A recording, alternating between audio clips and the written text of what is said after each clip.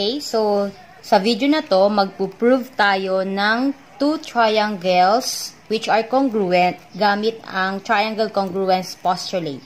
So, meron tayong illustration na nandito, meron tayong mga given, at ipo-prove natin na yung triangle KJM ay congruent sa triangle KLM.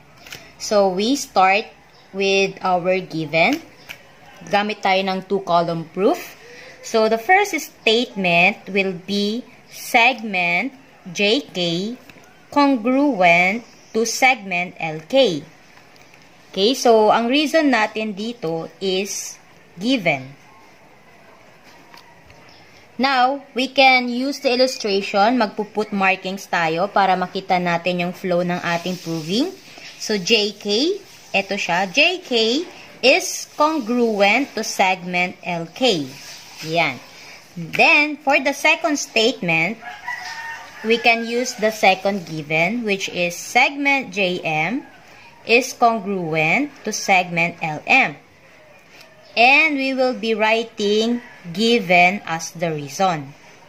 Now, lalagyan ulit natin ng markings. Si JM, segment JM is congruent to segment LM.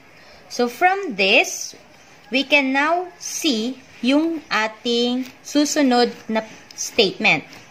So, ang ating pangatlong statement, ito. Which is, segment KM is congruent to segment KM. At ang reason natin para dito is yung reflexive property of congruence. Ayan, so reflexive property of congruence.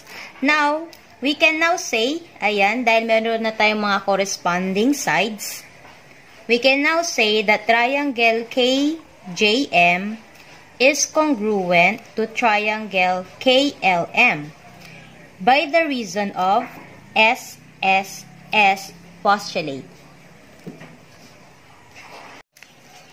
Okay, second set ng example natin sa pagpo-prove ng two triangles that are congruent using the triangle congruence postulate.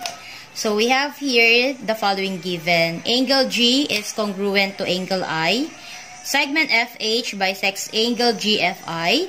And we need to prove that triangle GFH is congruent to triangle IFH. So, ito po yung ating illustration.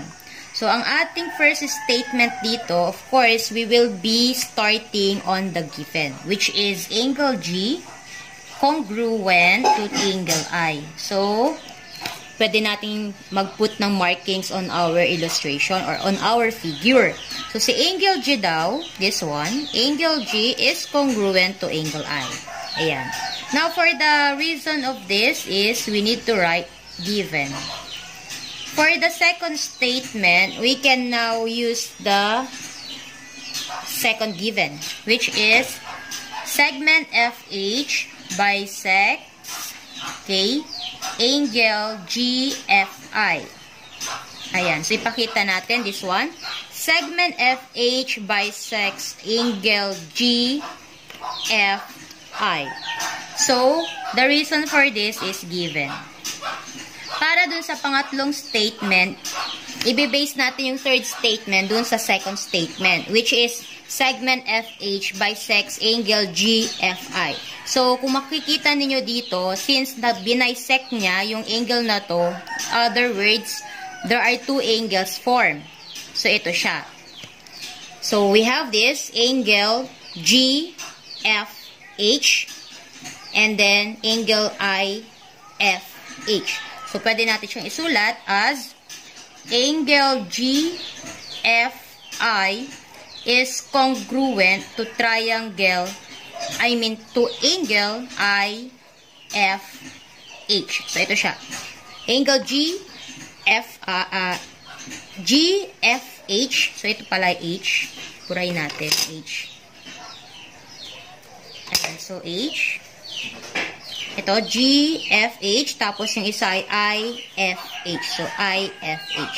Ngayon, ang reason natin dito is yung definition ng angle bisector. So, angle bisector. Ayan.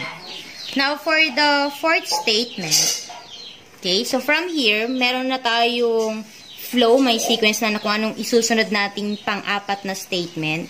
We can use this one. So, ibig sabihin, si segment FH, okay, segment FH is congruent to segment FH by the reason of reflexive property of congruence. So, reflexive property of congruence. Ayan. So, meron na tayong nakikitang proof. We can now say on our fifth statement that triangle GFH is congruent to triangle IFH. By what postulate? So, makikita mo dito sa ating drawing, we have here angle, and then a side. So, this is AAS theorem. Ayan. So, base din naman dito sa flow ng statement natin at saka reason, meron tayong angle, that is the first given, then another angle on the third statement. And for the fourth statement, that is the side. So, in-apply natin ang AAS. Since yung FH, segment FH or side FH is a non-included side of this triangle.